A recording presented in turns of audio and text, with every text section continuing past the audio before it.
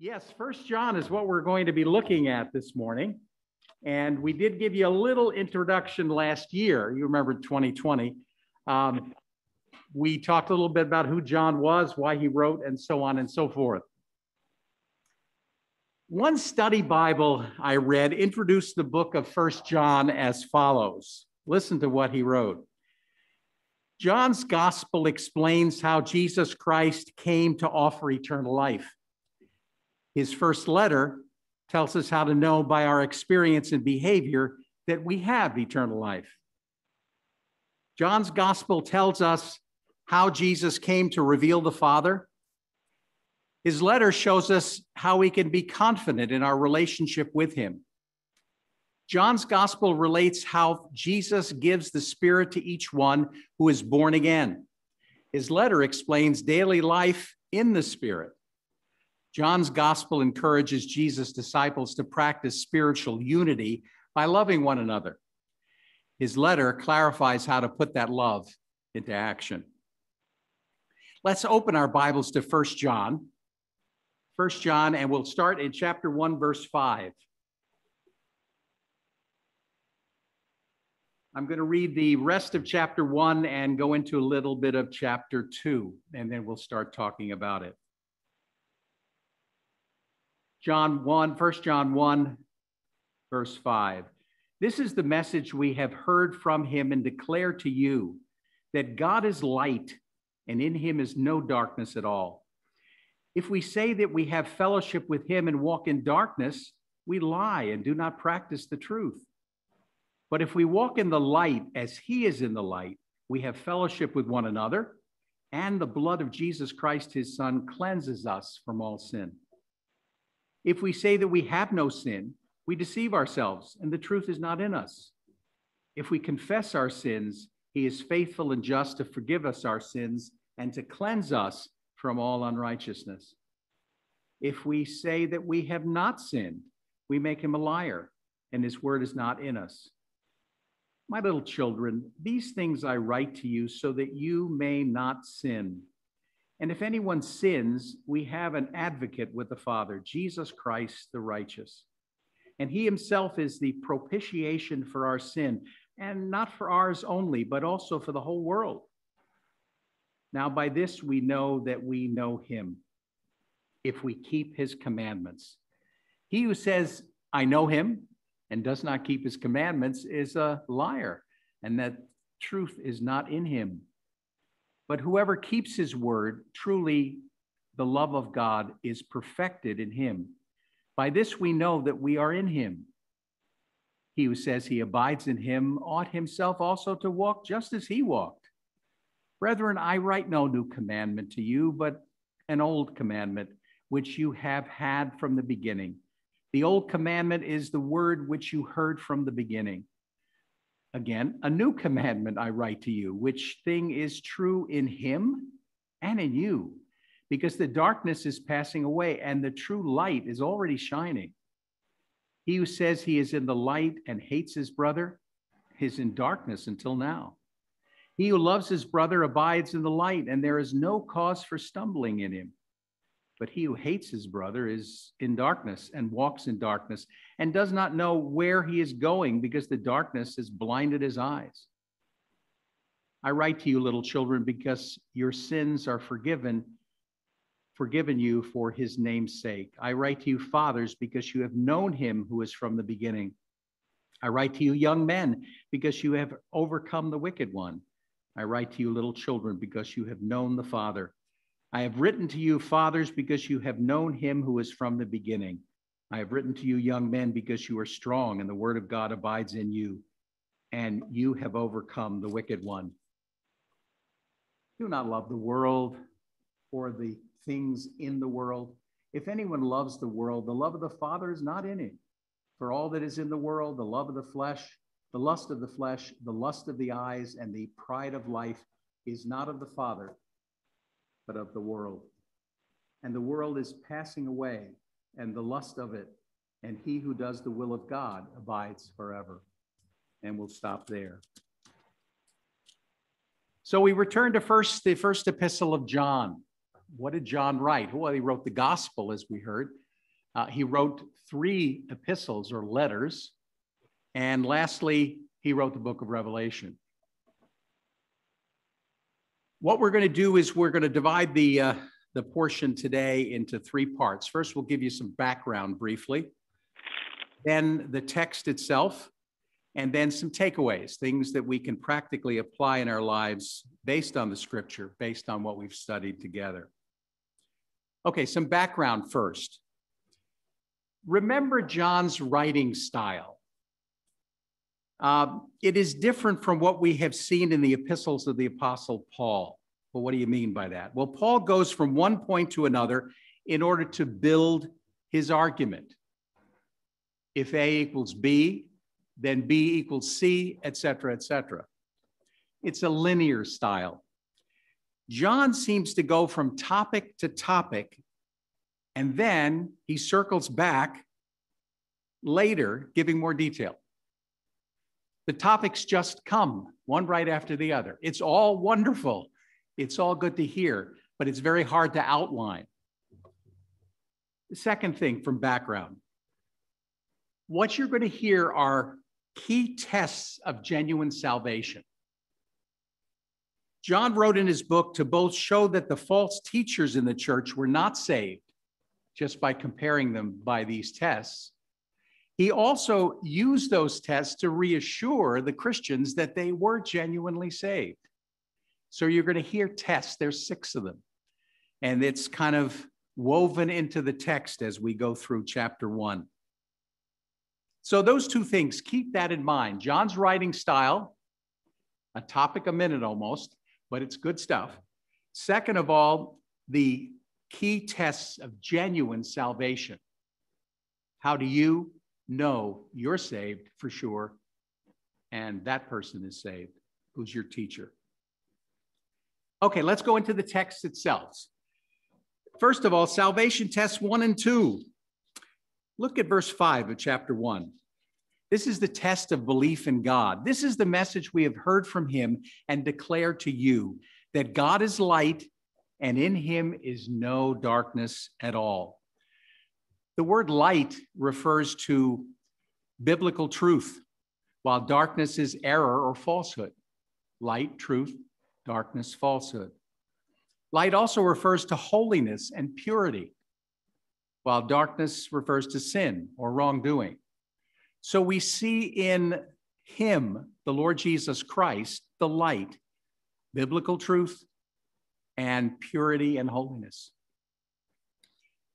Jesus is life itself and the source and sustainer of spiritual life. That's important to us because once we've accepted Christ as our personal Savior, we are living that spiritual life. John 8:12 says, John again writing, then Jesus spoke to them again, saying, I am the light of the world. He who follows me shall not walk in darkness, but have the light of life. I like that. If someone professes to possess the light and to dwell in it, having received eternal life, he will show evidence, or she will show evidence of spiritual life by his devotion both to truth and righteousness and holiness. Without that evidence, the person is dwelling in darkness. Test number 1, are you dwelling in, abiding in the light, the purity, the biblical truth? The second test is in verse 8 of chapter 1, the test of the certainty of sin. If we say that we have no sin, we deceive ourselves, and the truth is not in us. The Lord Jesus taught that every human being is sinful. You, me, and everybody else. The certainty of sin. A way to tell if a Christian is genuine is, does he understand that sin is deadly, dangerous, and ever present?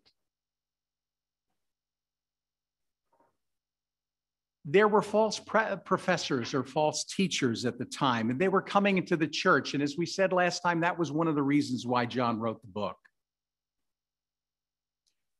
Listen to verse 6. If we say that we have fellowship with him and walk in darkness, we lie and do not practice the truth. Verse 10. If we say that we have not sinned, we make him a liar, and his word is not in us. There were two groups of false professors. These were the predecessors of the Gnostics, and they were deceiving the church. These people were not saved. The first group said that, well, yeah, I sin, but that's not important. How I live my life doesn't matter as long as I'm focusing on the spiritual aspects of life. They were ignoring their sin, claiming their spiritual life was everything. James 1:23 and 24 says, "For if anyone is a hearer of the word and not a doer, he is like a man observing his natural face in a mirror. For he observes himself, goes away, and immediately forgets what kind of man he was." And that's exactly what they did. They lived like the devil, but claimed to be God's people. The second group of false teachers claimed not to have any sin at all. Oh, I don't sin. Not in my life, no sin. Romans 3:10-12 says, "As it is written, there is none righteous, no, not one. There is none who understands. There is none who seeks after God. They have all turned aside. They have together become unprofitable.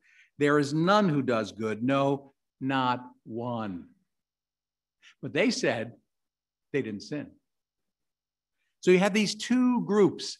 Both of them were really making out God to be a liar based on his word. The test of the certainty of sin. Understand that. In this case, you had the false teachers, and they were ignoring their sin or believing they didn't sin. Okay, tests 3 and 4. The first one, look at 1 John chapter 1 again, verse 7. "But if we walk in the light, as he is in the light, we have fellowship with one another, and the blood of Jesus Christ, his Son, cleanses us from all sin." Now, in the New Testament, the word walk speaks of sanctification, our walk in Christ. When a person accepts Jesus Christ as Savior, repents, turns to the Lord, he is justified. He becomes a son or daughter of God. The next step is how that person lives the life. The Holy Spirit indwells the person. The person can then live for the Lord by God's grace and help. That's part of sanctification. That person is moving to be more and more like the Lord Jesus Christ. Now note, the blood of Jesus Christ that's mentioned in verse 7 cleanses us from all sin. Some sin, the big sins, all sin, past, present, and future.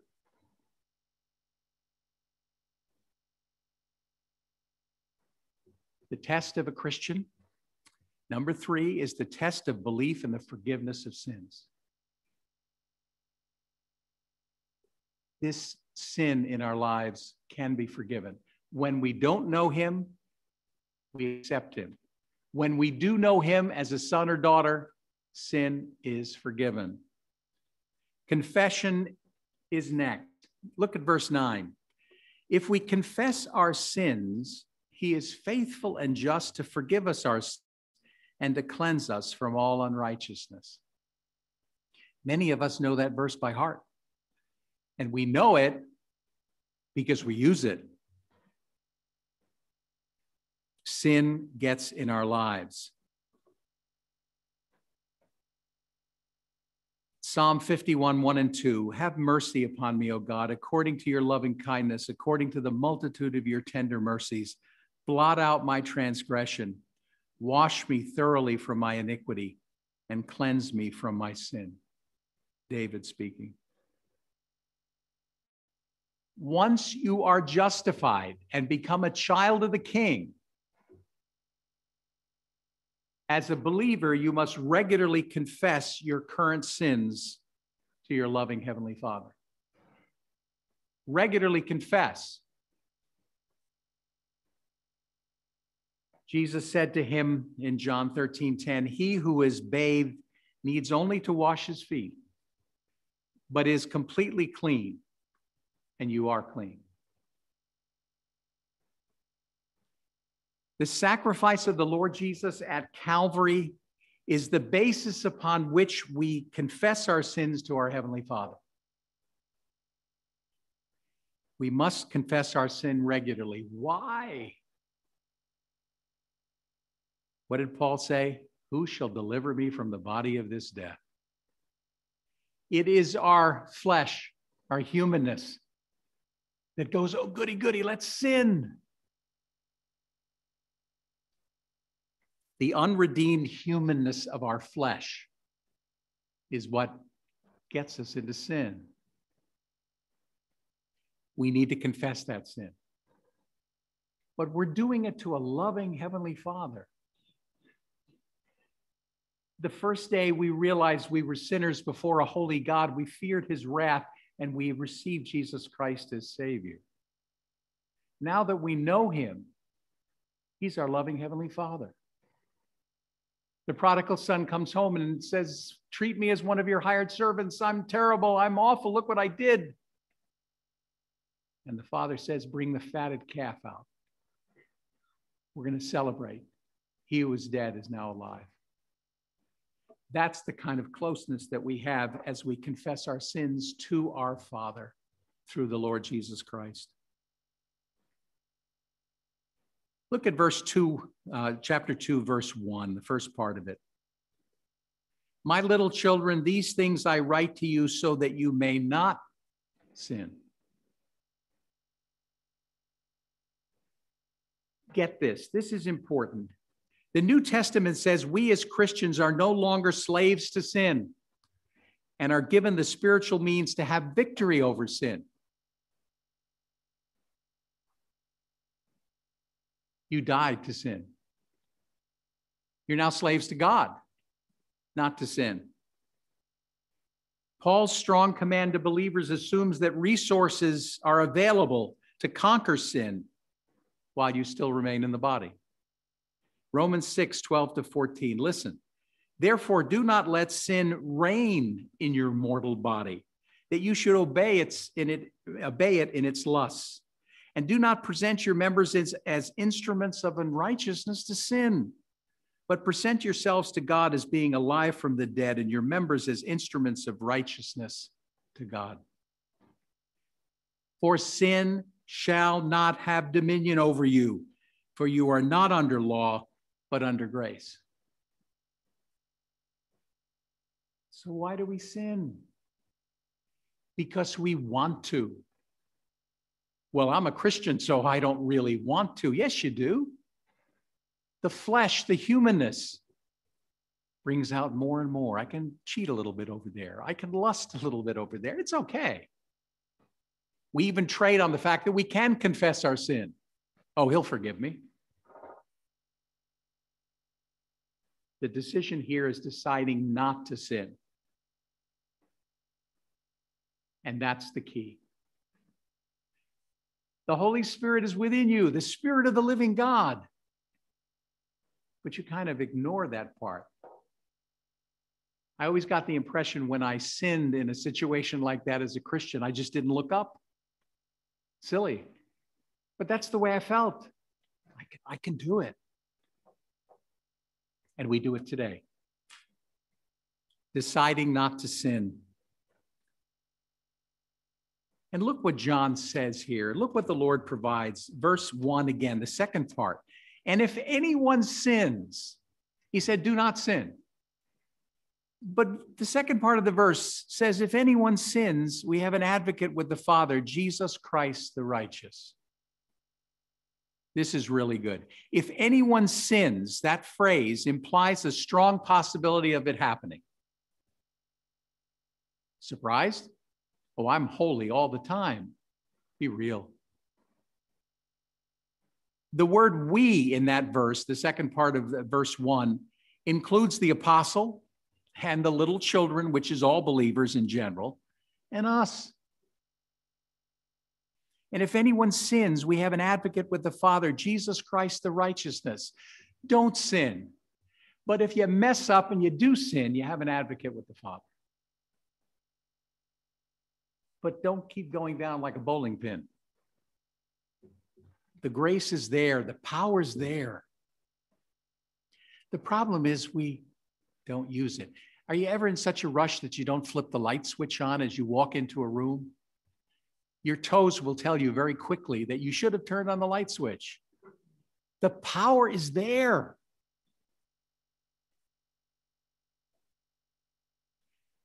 The word translated advocate, this is really good. Of course, in a legal setting, it's one called alongside to help, a defender, a counselor. The word translated advocate in 1 John 2:2 is used of the Holy Spirit in John's gospel, where it is translated helper or comforter. Sound familiar? We have an advocate, the Lord Jesus Christ. We have a power, the Holy Spirit himself. What do we get? Verse 2, perfect propitiation through Christ. And he himself is the propitiation for our sins, and not for ours only, but also for the whole world. The word propitiation is satisfaction. Working at Chase years ago, I used to see people coming in and they were paying off their loan. They wanted you to know it. And they wanted a piece of paper that said they paid it off. Why? They wanted satisfaction.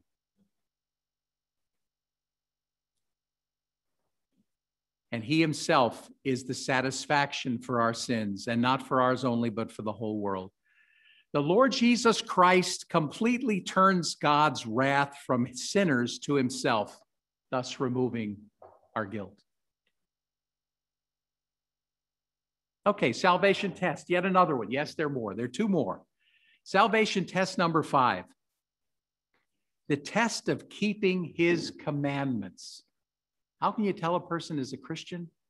They keep God's commandments, his word. Now, by this we know that we know him, if we keep his commandments. Verse 3. The word know means to continually perceive something by experience. You're familiar with doing this. You go and get coffee at the same place every day. You do things in routine. The word is talking about know. This is how we know. We know because we keep his commandments. The word keep stresses the idea of an observant, watchful obedience. Sort of like driving down the highway and you're speeding and then you see a police car. You quickly slow down. You're very observant. Keep stresses the idea of being careful with these commandments to obey them. Don't do this, I won't. Do this, I will. Willing obedience to Scripture in daily living is a reliable indicator, both to yourself and to others, that you've come to a saving knowledge of Jesus Christ. The test of keeping his commandments. John gives us more. Verse 4. He who says, I know him, and does not keep his commandments is a liar, and the truth is not in him. But whoever keeps his word, truly the love of God is perfected in him. By this we know that we are in him. I like John in the way he writes. John tells it like it is. If you're playing games, you're lying. That's what he says. Oh, you could have been a little nicer about it. Maybe you're a little off from the truth, but no, you're a liar. And John calls a spade, as the expression goes. A liar is if we claim to know him, but do not keep his commandments. You see that guy over there? He's a Christian. Well, is he showing it by his life? What about the deeds he's doing? How is he behaving? Well, not really that much, but I know he's a Christian. Really? He's failing the test. Verse 5 says, our love for God is perfected or accomplished, showing our salvation. God grants us supernatural love for him, which results in obedience to the Scriptures. The Holy Spirit is within us. God gives us the strength and the desire to love him. We do. You wake up in the morning, oh, the Lord is so good. We love him. Romans 5:5, Paul says, now hope does not disappoint because the love of God has been, get this, poured out in our hearts by the Holy Spirit who was given to us. The love of God has been poured into our hearts. We love him because he first loved us. But that love has been poured out from God through the Holy Spirit to our lives. Again, John continues in verse 6 of chapter 2. He who says he abides in him ought himself also to walk just as he walked. In his steps, the steps of the Lord Jesus Christ. Why do people read the Gospels? I want to see what the Lord did because I want to do what he does. The only person who can pass the test is the one who abides in him. John 15:4-5. John says, abide in me, he's quoting the Lord, and I in you. As the branch cannot bear fruit of itself unless it abides in the vine, neither can you unless you abide in me. I am the vine, you are the branches. He who abides in me and I in him bears much fruit, for without me you can do nothing. One more time, without me you can do nothing. The only person who can pass this test is the one who abides in him. To abide. It's to remain in him. It's not a temporary, superficial attachment. It's a deep connection. You and your girlfriend are dating. Are you getting serious? Yeah, maybe. Over time, maybe you get engaged and then you make a commitment. And in Christian marriage, you have a full commitment. You are abiding with your loved one. John Stott, Christian writer from years ago, writes, being a Christian consists in essence of a personal relationship to God in Christ, knowing him, loving him, abiding in him, as the branch abides in the vine. You don't see that branch kind of saying, I think I'm going out Thursday. I don't really want to be in the vine, but I'll be back. The branch is always there. The Christian will walk in the light that is truth and holiness and obey his commandments in love for the truth and him who is the truth. Now, keep in mind, our obedience won't be perfect. Maybe it is for you, but it's not for me. But we follow Christ's example.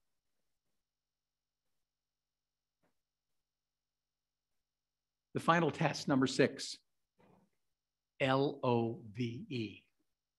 John was called the apostle of love. Listen to verse 7 of chapter 2. Brethren, I write no new commandment to you, but an old commandment which you have had from the beginning. The old commandment is the word which you heard from the beginning. Love is an old commandment. It's been said a lot in the Old Testament. That's where they may have heard it as they read the word of God. But verse 8 follows. Again, a new commandment I write to you, which thing is true in him and in you, because the darkness is passing away and the true light is already shining. The commandment is new in that it has never before seen like it was seen in Christ himself.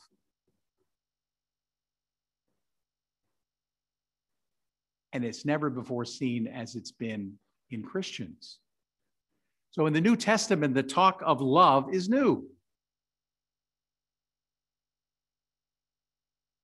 The Lord illustrated his love for the disciples in John 14. He told them he would prepare a place for them. I love you. His peace would be with them. I love you. He would send the Holy Spirit to them. I love you. And by abiding in him, they would bear much fruit.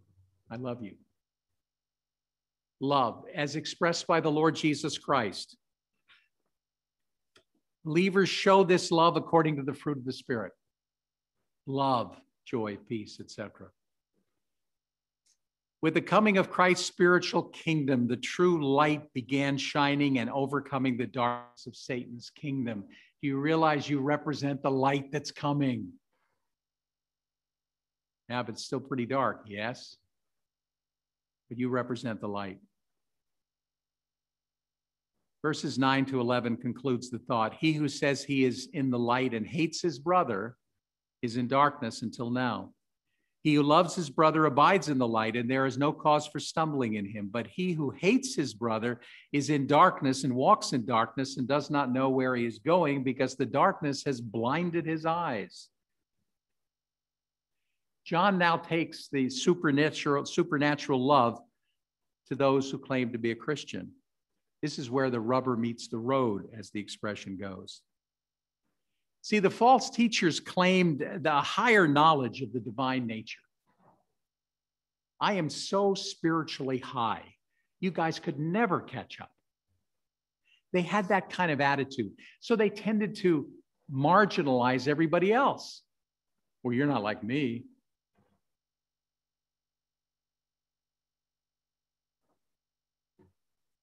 Love's presence is a sure indicator of transformation. Salvation is there. The person who hates his brother is walking in darkness. Well, he's one of the finest Christians I know. Well, he can't get along with anybody, but he's one of the finest Christians I know. Is he?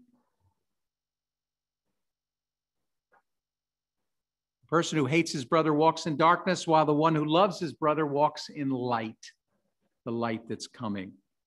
Matthew 5:16, let your light so shine before men that they may see your good works and glorify your Father in heaven.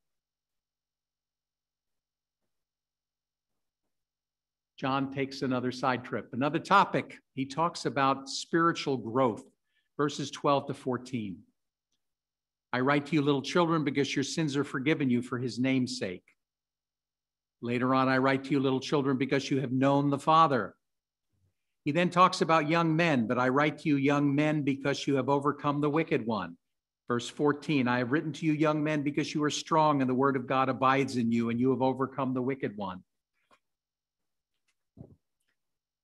Stage 3 is spiritual fathers. I write to you, fathers, because you have known him who is from the beginning.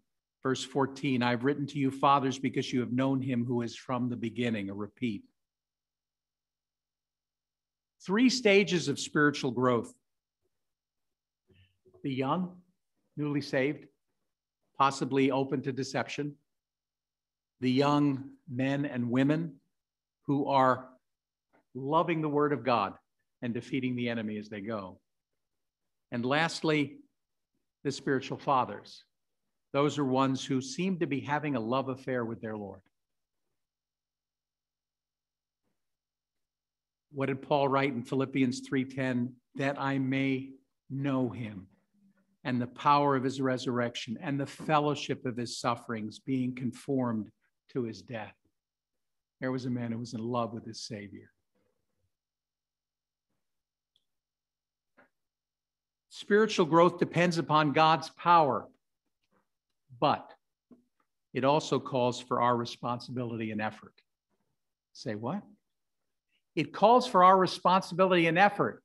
Well, I thought I'm on automatic pilot. I accepted the Lord. I'm now being sanctified. I don't have to do a thing. It's going to happen. No, it won't. Philippians 2:12, therefore, my beloved, as you have always obeyed, not as in my presence only, but now much more in my absence, work out your own salvation with fear and trembling. 2 Peter 3:18, but grow in the grace and knowledge of our Lord and Savior Jesus Christ. Grow. Ephesians 5:1, therefore be imitators of God as dear children. We have a responsibility and a concern.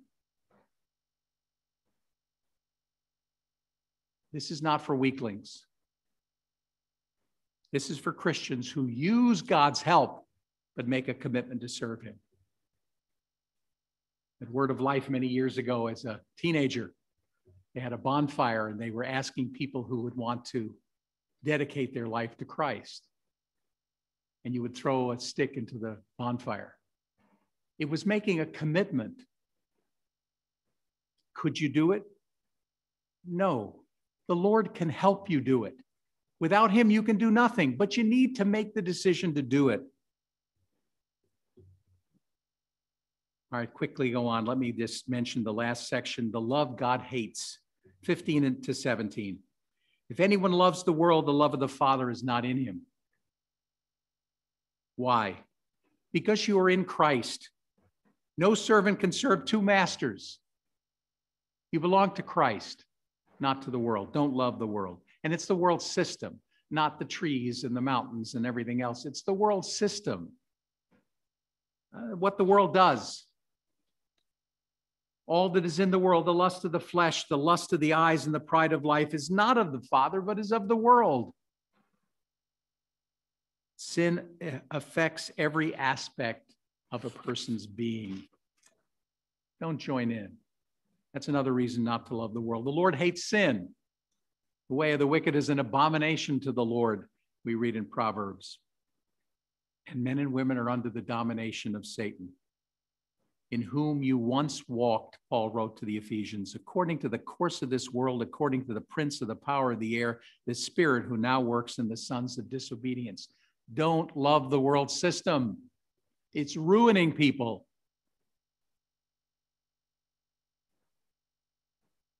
And because of where the world is going, and the world is passing away, verse 17, and the lust of it, but he who does the will of God abides forever. Do you know, Christian, you're abiding forever?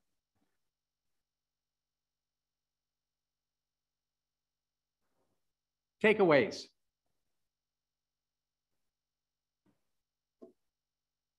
For those of us who know the Lord Jesus Christ as our Savior. Let me just preface the comment by the fact that I'm going to ask you questions, and that should be familiar during this time of COVID. You go to a doctor's office, they say, now, have you been out of state? Have you been in contact with anyone? Have you done this? Have you done that? And so forth. So I have questions for you, just four. Number one, are you ignoring the sins in your life or regularly confessing each one by name? Are you ignoring the sins in your life or regularly confessing each one by name? Oh, Lord, forgive me because I know I did some sins today. No. It's embarrassing to mention all the things that I did. Embarrass yourself. Tell the Lord specifically, because confession is agreeing with God that it was wrong. Second question, are you choosing not to accept sin's offers when tempted to do so? Are you choosing not to accept sin's offers when tempted to do so? That's deciding not to do it. Well, I can't help it. You can. You've been freed. You're slaves to God now, not slaves to the world. Number three, are you careful to keep God's commandments in Scripture? Well, I guess I take a shot at it once in a while. If someone mentions it at the chapel, I think about it. Are you reading God's word and looking for ways to obey? And lastly, are you loving other Christians? Even the difficult ones. People in your own family, perhaps. Are you ignoring the sins in your life or regularly confessing each one by name? Are you choosing not to accept sin's offers when tempted to do so? Are you careful to keep God's commandments in Scripture? Are you loving other Christians, even the difficult ones? And lastly, for those who are not yet believers in the Lord Jesus Christ, if COVID has taught us anything, it's taught us that life can be taken from us at any time. Listen to the Apostle John in this paraphrase of the first 4 verses of the book. He writes, Christ was alive when the world began, yet I myself have seen him with my own eyes and listened to him speak. I have touched him with my own hands. He is God's message of life. This one who is life from God has been shown to us, and we guarantee that we have seen him. I am speaking of Christ, who is eternal life. He was with the Father and then was shown to us. Again, I say we are telling you about what we ourselves have actually seen and heard, so that you may share the fellowship and the joys we have with the Father and with Jesus Christ, his Son. And if you do as I say in this letter, then you too will be full of love, full of joy, and so will we. John is telling you what he and the disciples saw. We love to see an interview on TV with an eyewitness of what happened. John and the disciples were eyewitnesses, and they're telling you it's true and that there's a need for accepting Christ as Savior. If you've never done that, this is the time to do that. COVID, yeah, be afraid. Sin, death, hell, and judgment, be very afraid. Let's close our time in prayer.